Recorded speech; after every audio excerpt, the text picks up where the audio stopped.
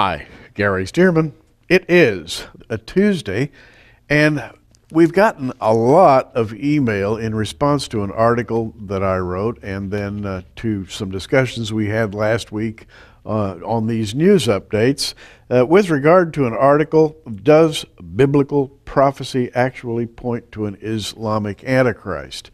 This headlines the April 2012 edition of Prophecy in the News, and as you know by now, my response to this question is no, it does not. In fact, Daniel the prophet is very, very definitive in pointing out that the Antichrist will be descended from the people of Rome, the very people who destroyed the temple. And just to review a little bit, Daniel 9:26 and 27 talks about a prince that shall come.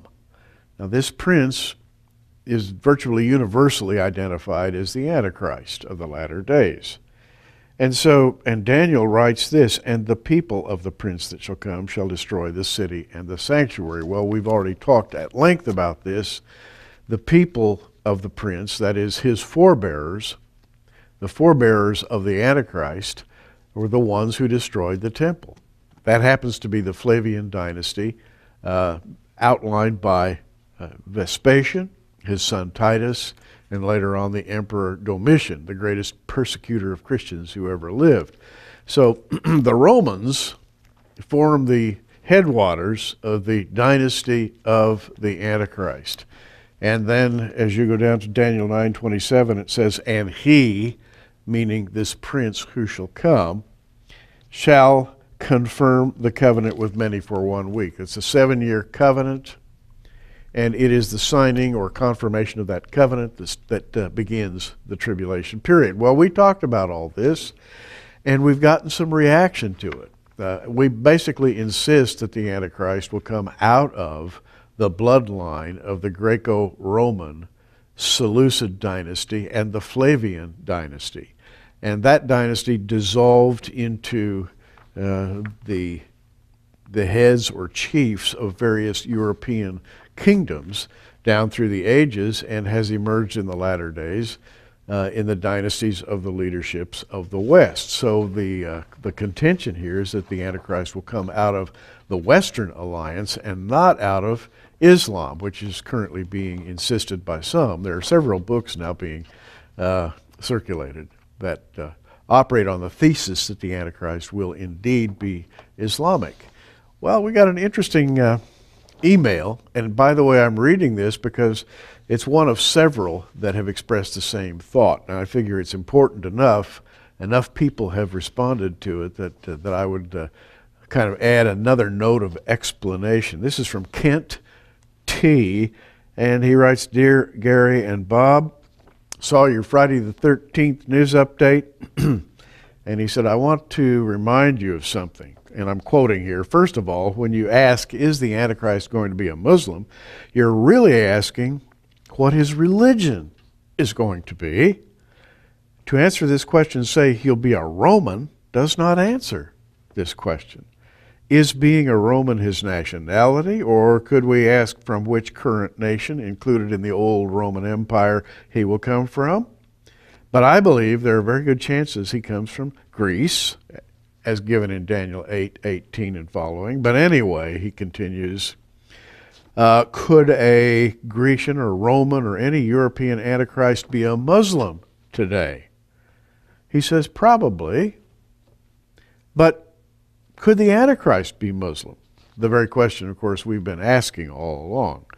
And then he says, very doubtful, because Daniel 11:38 says that he'll honor the God of fortresses. So we have here from Ken T., I think, a very thoughtful note. Namely, when you say that the Antichrist will be descended from Roman stock, you're not necessarily excluding the fact that he could be Islamic in his religion. In other words, he could be a Roman descendant, but a practitioner of Islam.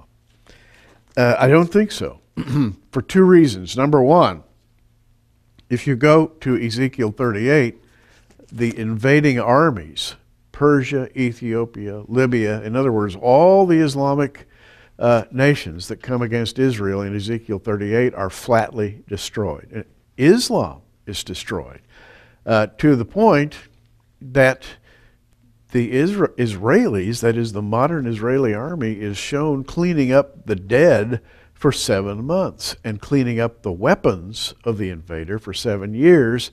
The invader has been completely defeated, and the invader, of course, is Islam. Now, it's my contention that an Islamic chief could not rise from this stack of dead bodies to become the Antichrist. But also, there is a note in Daniel.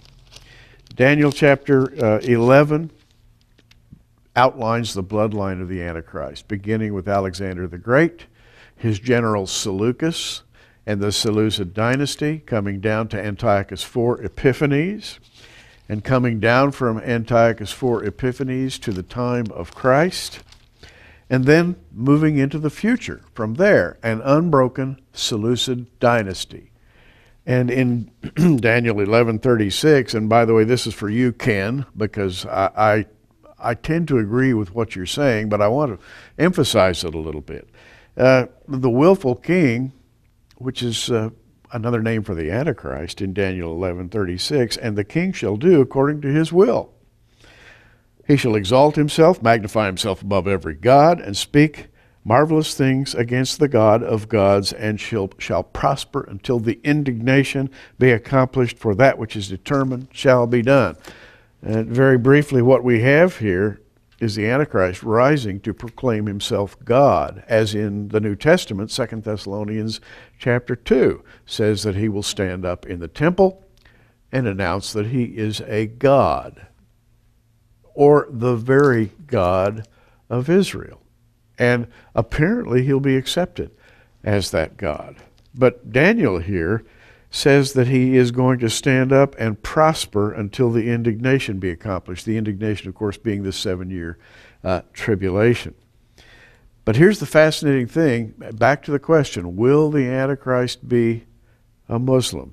Verse 37 says, neither shall he regard the God of his fathers, nor the desire of women, nor regard any god, for he shall magnify himself above all.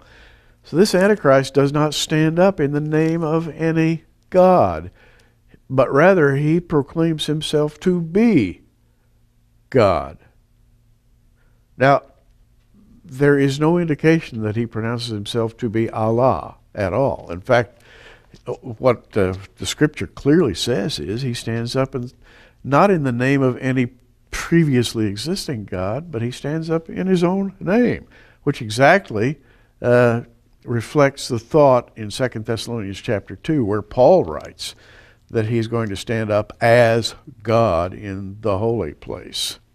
I know this is very difficult to conceive of. I personally find it difficult to imagine a man standing up and saying that he is God and having the world believe it. But that's what Scripture says. Verse 38 of Daniel 11 says, but in his estate shall he honor the God of forces, or the God of fortresses, and a God whom his fathers knew not shall he honor, with gold and silver, precious stones, and pleasant things. Thus shall he do in the most strongholds with a strange God, whom he shall acknowledge and increase with glory. This God, or power, out of which the Antichrist arises, is not any God known today. He's certainly not Allah. Doesn't stand up in the name of Allah. He stands up in his own name and proclaims himself to be God.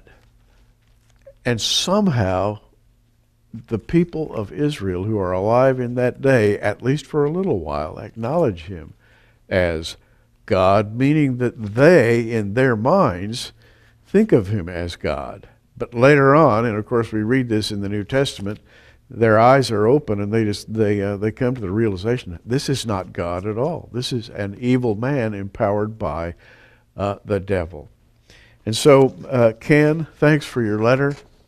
I generally agree with you, and I think you have, in fact, augmented the position that we have taken. We're not talking about nationality here. when we say that a man comes down to us via a Roman bloodline.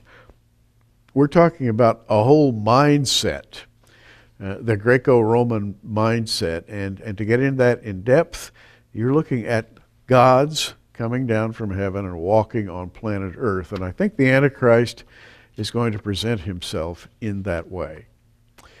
We'll be thinking about this in days to come, no doubt. It's a very complex question, and we do appreciate your emails, your responses, as we study Scripture and attempt to understand it in greater depth. We appreciate your responses. Gary Stearman, of course, we're always watching.